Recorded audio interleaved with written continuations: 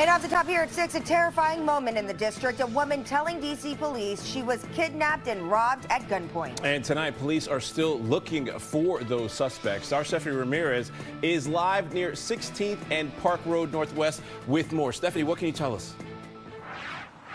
Rob, Angie, you know, more recently we've been reporting on a lot of crimes that more and more were involving younger suspects here. But in this case, the woman tells us that the two suspects she described are older. She described a Hispanic woman believed to be somewhere 25 to 30 years old and a Hispanic male that she believed to be over 40 years old. The victim telling us that she had just gotten out of church at a midday mass here at Sacred Heart in Columbia Heights. And according to the police report, tells police she really just turned the corner here onto Park Road Northwest when this incident began. She says this was at around 2:30 in the afternoon on Tuesday. The victim saying that she was approached by a man asking for help. The victim then says that she directed the suspect to the church. At some point, she tells police, then a second woman pulls out a gun from her purse and forces the victim into a greenish minivan nearby.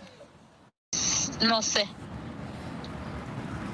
Yo no entiendo nada porque nadie sabía que yo andaba esa en mi chamarra.